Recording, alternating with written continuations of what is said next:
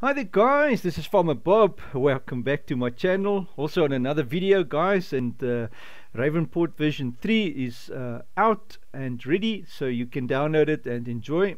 I'm gonna quickly run you through the changes of just what the additions is to version 3.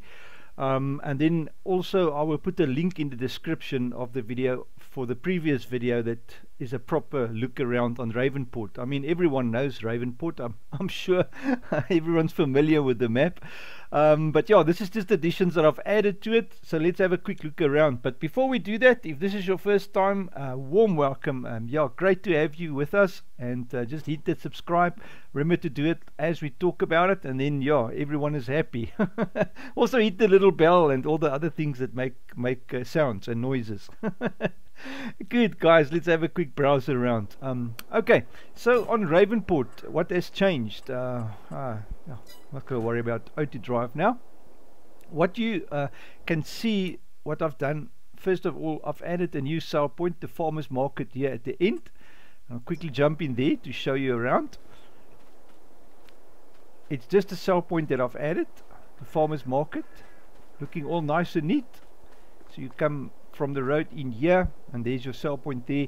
And then obviously now there will be 6 sell points on Ravenport. So the farmers market, feed and grain, the elevator, the horse-runs, the international export company, and then obviously the restaurant. For those of you who wonder what the export company is if you put your stuff on the train, you can see that you can export and get way more money if you actually load it onto the train and then sell it at the international export company, which is the train tip point. So you have to drive with the train over there and then dump your stuff into this sell point there. So yeah, you get much more money if you load here onto the train or there onto the train, depends on which side you want. And then yeah, just drive the train around and then stop it there and then obviously tip it, you know. So yeah, you get a lot of bucks if you do it that way. Because you all normally, when you export stuff, you get more money, you know.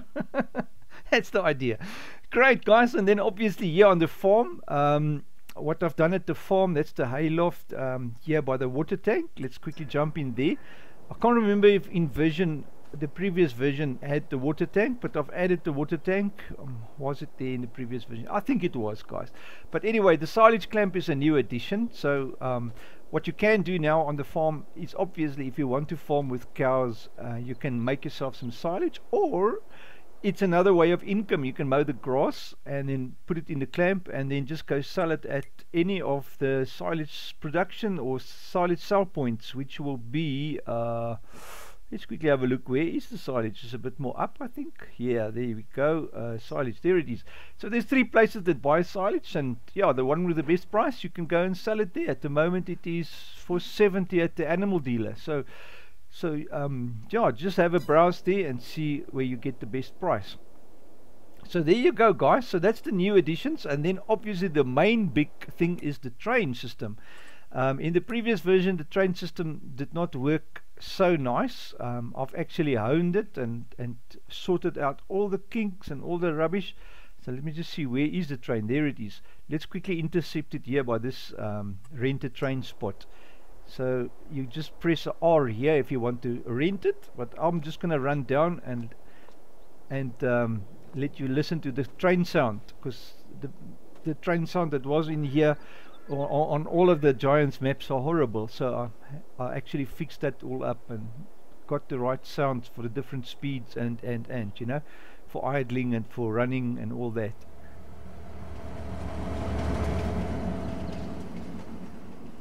How's that? I'm sure that sounds very good. Much better. It sounds like a train, guys. Okay, good stuff. So yeah, the train has been sorted out. Everything on it works as it should work. It stops and it goes, and you can rent it and you can sell from it.